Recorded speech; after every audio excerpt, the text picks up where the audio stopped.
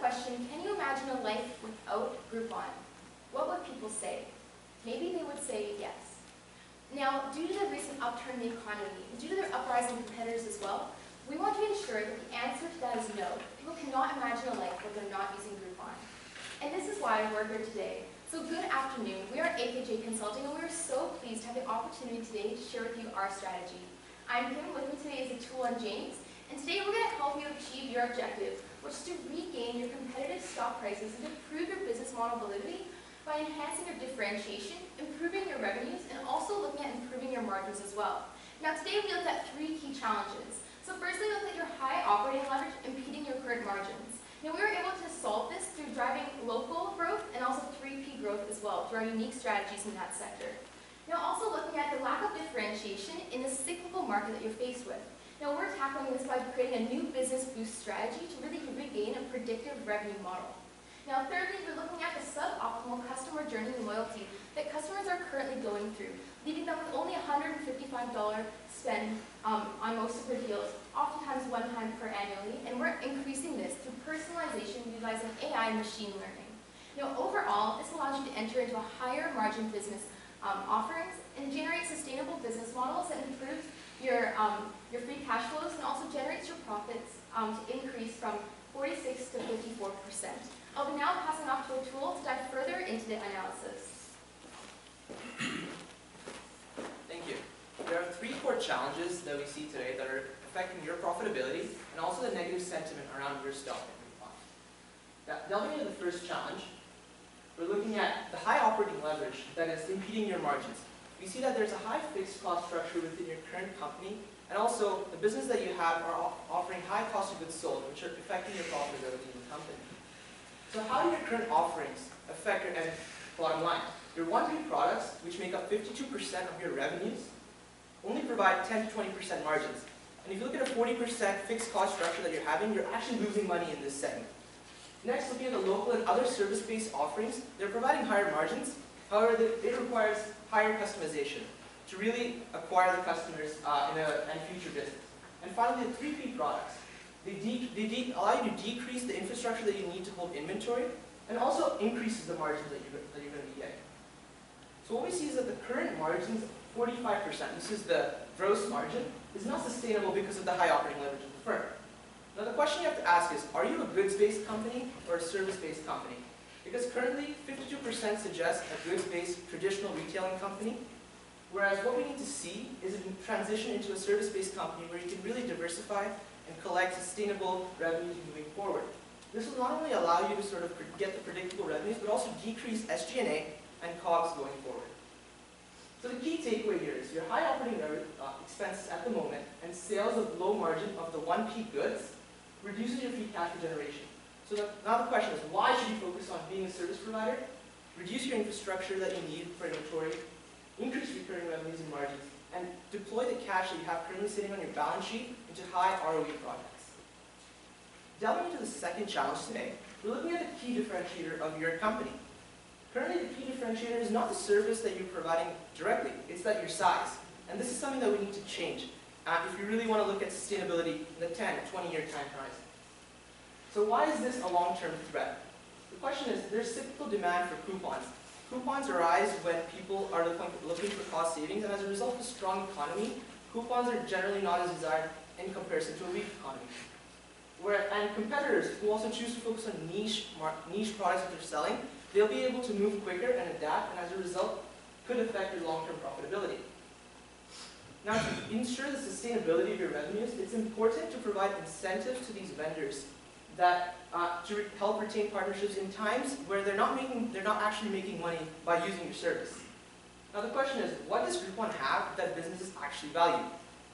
You have access to customer data, customer preferences, and this data can be used to provide insights to your vendors and really be able to retain that relationship going forward and really provide that sustainable revenue. So the key takeaway here is that currently, cyclical demand and low barriers to entry limit your market share expansion.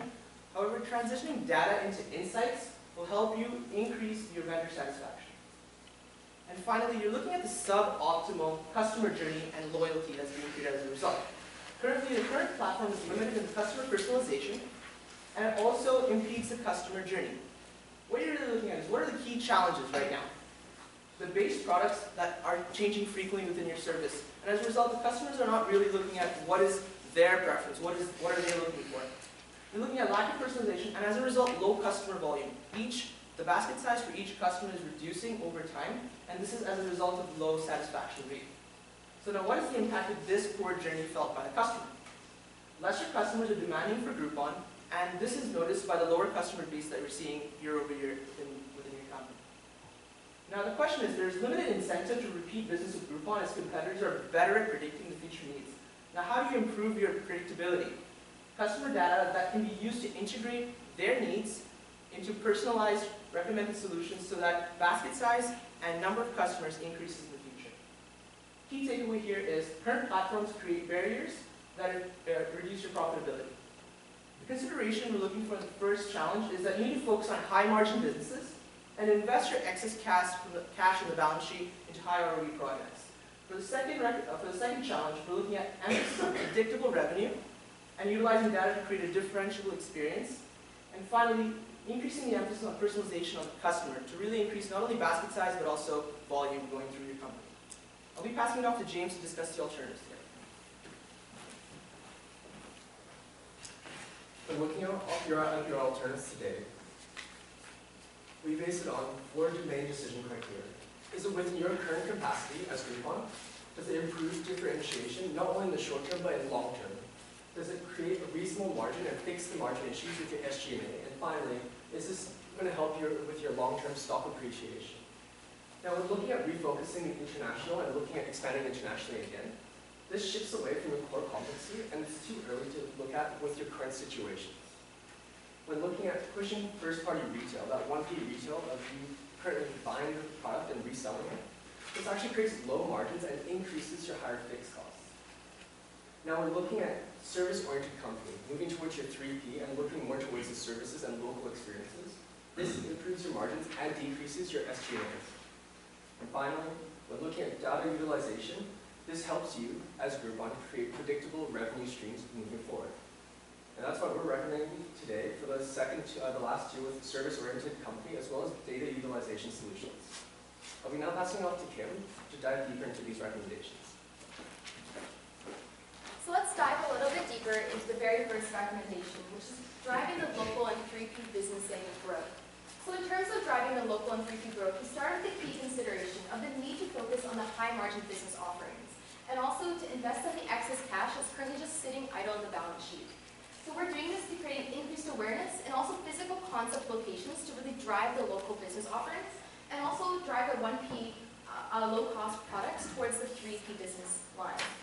So firstly, let's look at the local growth. So this starts with increased awareness. So what we're looking at is targeting more the local customers who currently have the Groupon application.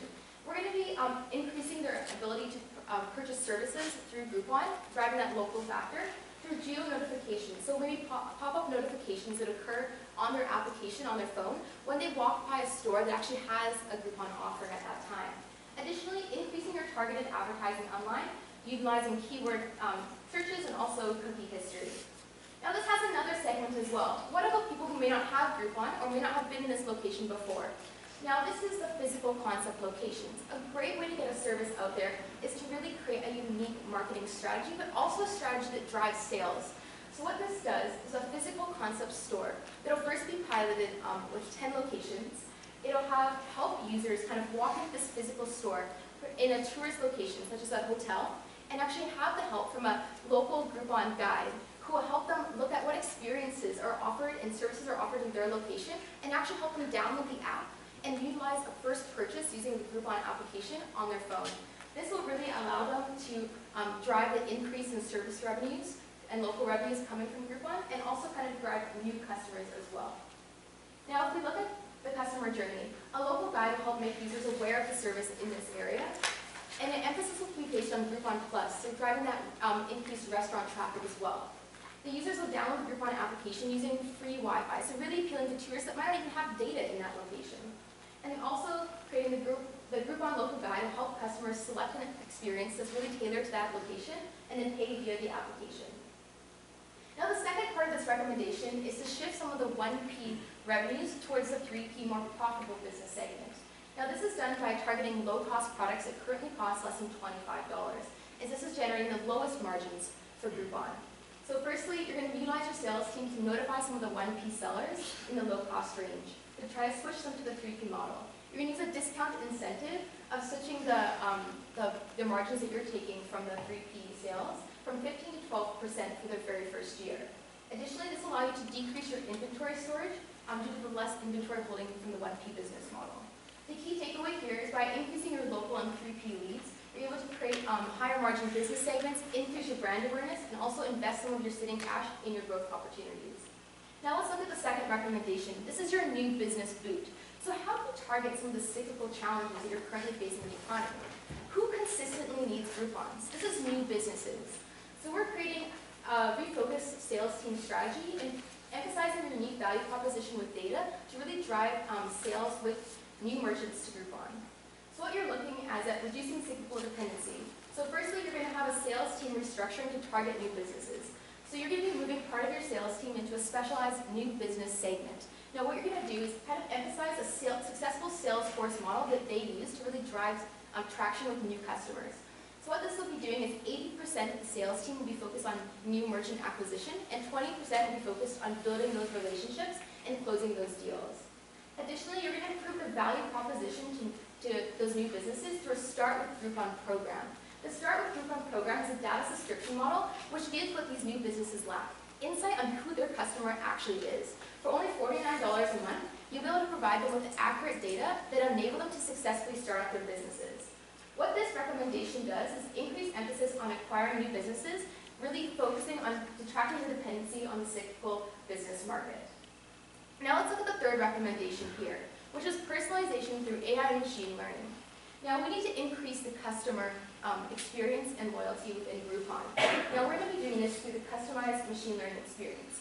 Now as I mentioned in the very introduction, imagine life without Groupon. How can we ensure that people say that they can't imagine life without Groupon? This is through creating a truly personalized experience, through an opt-in program that aligns with GDPR. You'll be able to collect sufficient data on the customers through user preferences, user search history, and also the user profiles. Users will be able to see different advertisements and different products on the Groupon page and click either Save for Later or Not Interested. By the simple action of clicking the yes or no button, your software will be able to learn quickly what these consumers like and more accurately target with your model. This will allow you to more optimize and have a higher purchase rate, increasing the average basket size and also the amount of baskets purchased per consumer per year.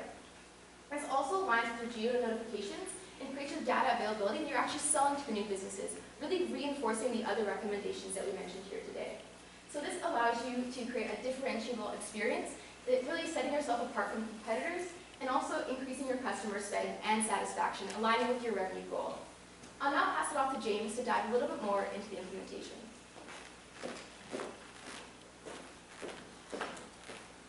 Now the big question here is how?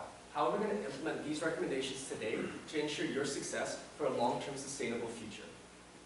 With the first recommendation of driving local as well as 3P growth, it starts with an internal software development pivot. This is taking your current team to work on the geo-notification stack as well as heavily investing into your data entry to ensure that the locations of each point and so the geotagging works moving forward.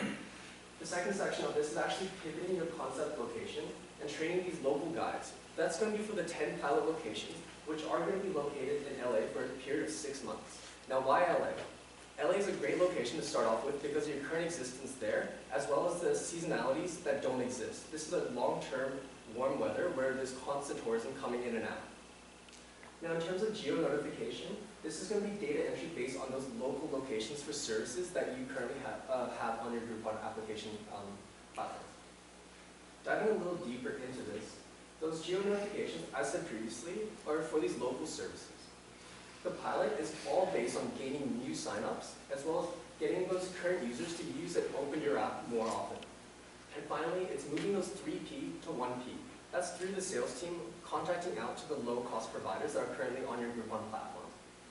What we're looking for in key performance indicators to ensure success are an increase in average app sign-up-ins for 7 per week in the next 3 months.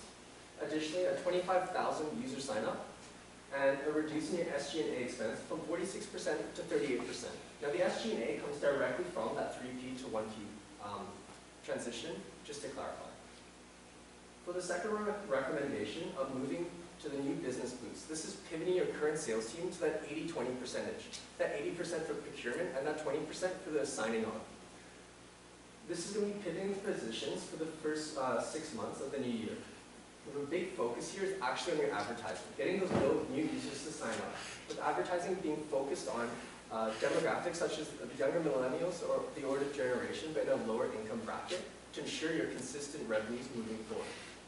The advertising is focused on public transit as well as YouTube video testimonials, and your sales changes will be communicated through the necessity of change and follow up with metrics on change management and satisfaction rates of your employees. Now, so what defines success in each of these parts? Well, looking at your sales team, it's finalizing that 80-20 ratio. It's your advertising cost at $10 million at maximum for that first year, as well as the pilot being in Chicago. Now, why Chicago for this pilot specifically? This is so it doesn't interfere with the LA pilot and doesn't interrupt any data collection on the success rates of either recommendation today. Chicago is also the home base of Groupon and already has long-term standing with your current customers and current users. Now, the key performance indicators are broken down into two categories. An increase in demographics of that younger audience specifically of 30%, as well as 50,000 signups within that 3 months. Now for the third and last recommendation today, it's the personalization through AI. The first start of this is actually researching AI firms that are based in America. It involves contacting these firms as well as signing and the legality of this all. Now there's a heavy emphasis on the legality. This is because of GDPR standards internationally. These standards are key for your organization to move forward with our recommendations today. With this, you'll be integrating the AI that's created and developed and over a 6-month period with customized checklists being developed for the user signups as well as merchant signups. And the final part of this is an ongoing process of your current machine learning processes. Now the AI approach comes in 2 parts. The first is a checklist. This is a manual input from your users, both merchants and customers, but the second part being the machine learning itself. That's where you're going to differentiate yourself as Groupon, and that's where you're going to create yourself as a necessity moving forward. Now to evaluate this. That AI company, the real criteria that you're looking for is that this company has worked with preset databases before. They're not starting from scratch. You already have a huge, massive amount of data, and they're going to use this data to start the pivots for machine learning and start the machines and your software to learn itself. The AI organization, we're putting a conservative project valuation at $25 million. Now the key performance indicator really is an increased purchase from customers of 50%. This is in basket size over a 6-month period. I'll be now handing it off to Atul to dive deeper into finances. Thank you. So we're looking at the incremental costs as a result of our recommendation today. The main cost that we see is the actual development of the software and also the partnership within the AI to really be able to integrate the customer user experience. We've anticipated that to be $50 million and $25 million, really driving the cost in the first year. However, we're seeing that as a result of these service shops, lease expenses, and potential customer losses as a result of transferring from the first party to third party could occur, and these are some costs that we've noted down. And on the benefits side, we see that subscription from the current customers as a result of 1.5% increased volume and also a 1% increase in the actual user base from year 1 is leading to an $85 million increase in the first year, which is going to be grown at 10% annually, which is going to lead to an incremental profit of $72.5 million in year 5 and an NPV of $145 million in the next 5 years. The 2 main risks we're looking at is the vendors that do not actually want to sell as a third party. We see that the likelihood and severity is moderate. However, the mitigation is that we're going to offer them the direct-to-consumer model, allow them to really engage in the profits that they would not be able to engage since they're pricing to us at a lower rate, and also be able to provide that data and really be able to hone in on what to improve next. And finally, we see that negative optics can be mitigated by the sold at a personalized level and also having the opt-ins for the customer. So through our recommendations on increasing the emphasis on local, increasing your 3P revenues, and also looking at utilizing data, and also really reinforcing all these aspects of a new business boost, you'll be able to increase your revenues, increase your profitability, and most importantly, when the question is asked if people can live without Groupon, they will answer no. Thank you so much for your time, and I'll open the floor for Q&A.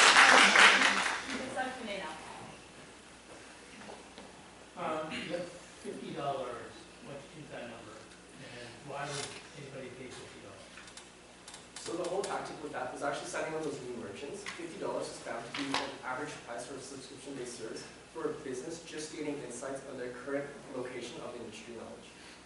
Are we undercharging them? In terms of gaining new traction, you're really looking at targeting those businesses that might not have any sales yet. Maybe it's their very first month in opening, so you can look at definitely switching to a higher, more profitable or higher income model in the future, maybe for businesses after their 2 years or 3 years of operating. But for initially targeting startups, a $50 rate is very fair. Why this combination of 3 initiatives? When you pick and choose, why do you have to do all 3? In terms of all 3, we really see this as multifaceted challenges that the business is currently facing. However, there's many different streams that have to really be targeted in order to have a comprehensive solution. You may be able to target utilizing data to create a more personalized experience, but because your business relies on both customers and also merchants, it's really essential that you have different types of strategies really targeting both ends of the spectrum. Have you compared the financials of the competitors to see where they stand and how they do? So what we see is that with competitors, the lesser that they're transitioning from the traditional buy and sell retail model, they're really able to increase not only their gross margins, but also really be able to deploy that excess capital and invest in this software that they're providing to their customers. And this is one of the reasons why we're transitioning your firm, Groupon, into being a less of a goods provider and more into a service provider to really be able to capture that SG&A that's lost currently, and also the COGS that's lost currently, to be really able to deploy that from the balance sheet into your business.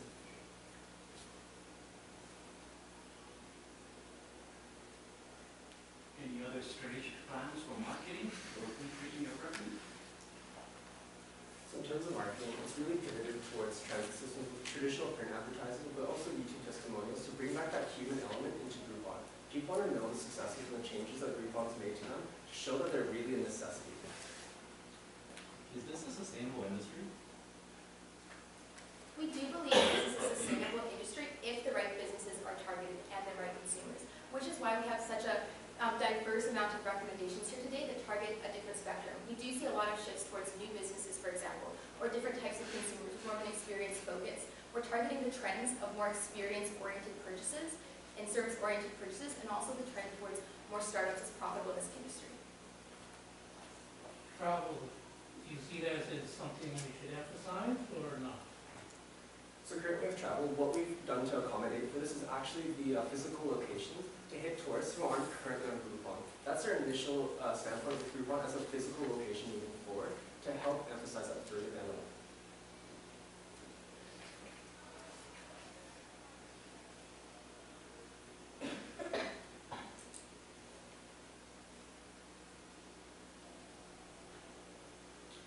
Did you guys look at Groupon Plus or Beauty Now as part of your analysis? How does that fit into the overall cover strategy?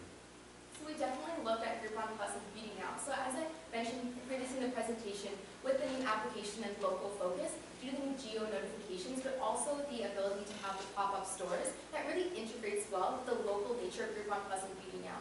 For example, if I'm a Beauty Now member, when I walk past a salon, for example, that I was considering going to, I'll get a notification on my phone as I'm a Beauty Now member, showcasing how there's a Beauty Now deal at the salon.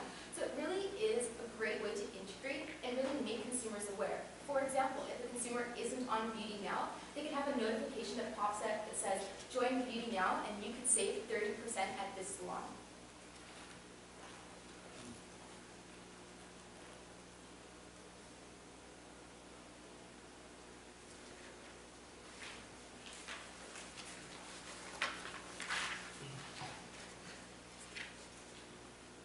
Do you think there's a risk that the customer information that we have biases towards a particular customer group and that vendors won't be attracted to that?